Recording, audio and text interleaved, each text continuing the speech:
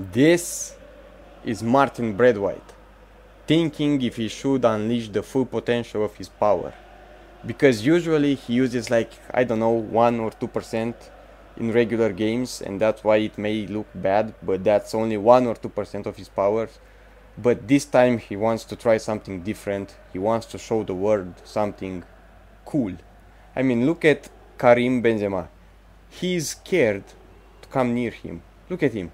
He doesn't know what to do. And even look at Braithwaite. He can't contain himself. Everybody is going to die when they see Martin Braithwaite at full potential. It's like that meme of Shaggy. So here he is thinking if he should unleash it. And he goes for it. Just prepare for some amazing sprint speed and shooting ability. Look at him. He may seem pretty normal right now. But once he's going, he's going. It's like the defenders of Real Madrid don't even exist anymore, you know? It's like they... And let's try a shoot. Don't... Even if he's at 100% of his power, he didn't miss. You know?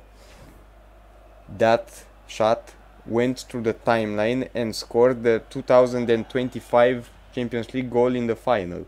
So just wait for the 2025 final, and that goal will be the decisive goal. That's how good he is.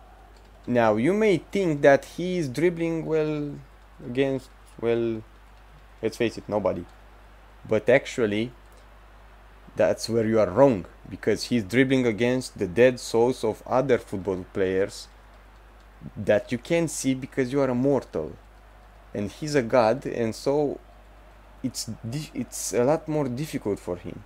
Same spot, there he is, exactly where he is, right?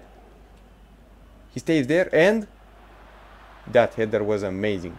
You see, it made, oh, he knew that it would come back to him and he would score. That's how good Martin Braithwaite is. Stop making memes about him or how bad he is, because he's above everybody else. Look at that. Look at that placement. He's just brilliant. Thank you for watching. And be afraid of Martin Braithwaite if you are a Barcelona fan.